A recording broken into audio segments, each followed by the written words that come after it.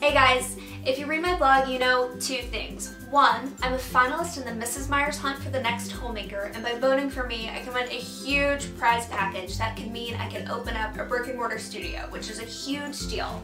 So take a few minutes and go to the link below and vote for Lindsay M. And two, the focus for my blog and brand this year is sustainability, buying less and reusing more.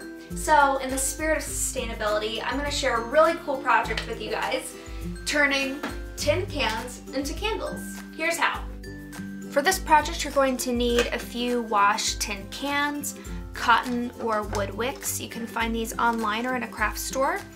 I'm using a mix of soy wax chips and beeswax that I had left over from another project, popsicle sticks, a hot glue gun and glue stick, measuring cups, essential oils. I'm going to mix a few of these to kind of create my own custom scent.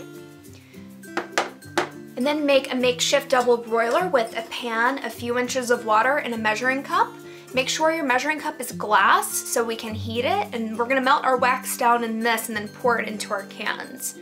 And then we also need a set of watercolors and cardstock so we can make beautiful custom watercolor labels for our candles. First, glue your wicks to the bottom center of the clean cans with the dot of hot glue. If you can't reach all the way inside of your can, you can use a popsicle stick to help you push it in place.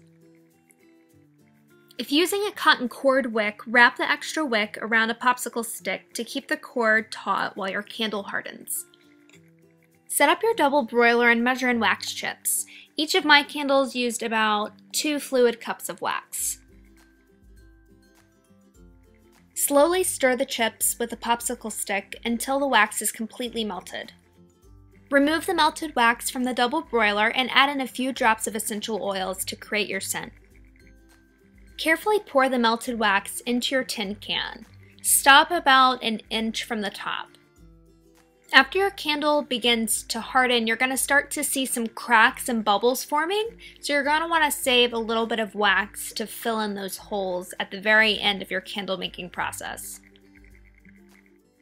Recenter your wick and allow your candles to dry overnight. While you're waiting, you can work on a couple of abstract pieces of artwork to use as labels for your candles. Cut strips of your artwork to the width of your cans and secure in place with hot glue or double stick tape. And you're finished! I'm really happy with how my first batch of these turned out. One thing you do want to consider is filling up your candle almost to the top and leaving a little bit of space and letting all of these cracks and holes kind of form as your first pour, and then saving a little bit of wax to pour in on the top to kind of hide and fill in those holes. I hope you try this project.